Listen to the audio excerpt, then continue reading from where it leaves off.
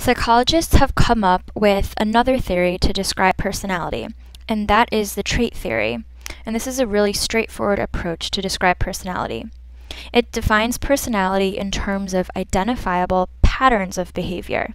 So it describes traits instead of explaining them, which is what the psychoanalytic theory by Freud does. So let's ask the question, what is a trait? Well, a trait is someone's consistent characteristic behavior. So it's really important. It has to be consistent, and it's a behavior. So it's a consistent characteristic behavior as well as a conscious motive, as opposed to the unconscious that Freud talks about in the psychoanalytic theory. So trait theorists say that we all possess the same traits, but the degree to which the traits are shown in a person varies, and it can be quantified. So, for example, I may be relatively friendly, and you may be relatively unfriendly, but we both have the friendliness trait, even though my degree of friendliness is a little higher. So let's talk about the first theorist, Gordon Allport, that tried to describe the trait theory. So Allport came up with a list of 4,500 different descriptive words. And that's the short list. His original list had over 10,000. So he came up with 4,500 descriptive words to describe a trait. But then he decided that he needed to organize these traits into 3 basic categories. So he put these traits into 3 basic categories, and the first was called the cardinal trait category. So he defined cardinal traits to be traits of single characteristics that directs most of a person's activities. So, for example, he said that a cardinal trait would be a power-hungry person that focuses just on control, or a totally selfless woman that directs all her energy towards humanitarian activities. Well, he figured out that no one can have just one characteristic trait, just a single one. He said that many people possess a handful of traits.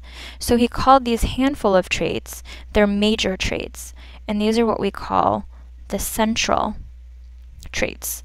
So central traits could be honesty, sociability. And then he went on further to say we have secondary traits, and the secondary traits are only found in certain situations. So they're seen fewer, basically. So an example of these would be a love for modern art or a reluctance to eat meat. Those are our secondary traits.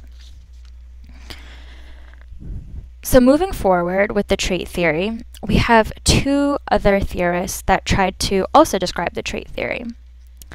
And the first one was Raymond Cattell. So Raymond Cattell used a statistical method called factor analysis. So by using factor analysis, he was able to find out that there were 16 pairs of source traits. So 16 pairs of source traits that we all possess, and that represent the basic dimensions of personality. So he actually turned this into a personality test, which he called the 16 Personality Factor Questionnaire, or 16PF for short. But then we have Hans Eysenck on the other hand. And Eysenck said that there are 3 major dimensions of personality. And these 3 major dimensions are 1, extroversion. So extroversion is the degree of our sociability. He said we all possess another dimension, which is neuroticism. And neuroticism is related to our emotional stability. And then there's a third, and that's psychotism. And psychotism is the degree to which our reality is distorted. So both these theorists presented or possess something in common. They tried to factor out personality and looked at specific traits, specific factors they called, or a combination of traits that underlie people's responses in certain situations. Now, the third part of the trait theory is called the Big Five. And the Big Five says that all of these categories of traits are found in people of all populations, so across all ages, across all genders, across people from all different parts of the world. So the first part of the Big Five is openness. So what I mean by openness is openness to an experience. So this asks the questions, are you independent or are you conforming? Are you imaginative or are you practical? The second is conscientiousness. Whoa, that's a long word to spell. So conscientiousness asks the questions, are you careful or are you careless? Are you disciplined or are you impulsive? Are you organized or are you disorganized? The third is extroversion. So most of us know what this means. You probably been either called an extrovert or an introvert. So when we're looking at extroversion, we're asking the questions, are you talkative or are you quiet? Are you fun-loving or are you sober? The fourth is agreeableness.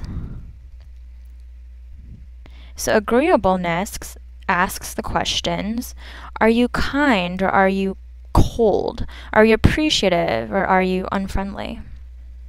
And the last one is called neuroticism, which is just the same as what Ising said.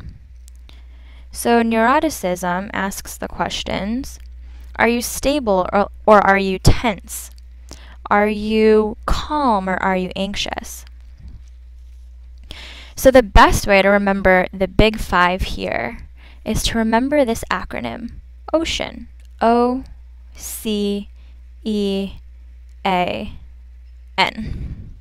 So there you have it. Those are the three main components of the trait theory, all come up by many different psychologists.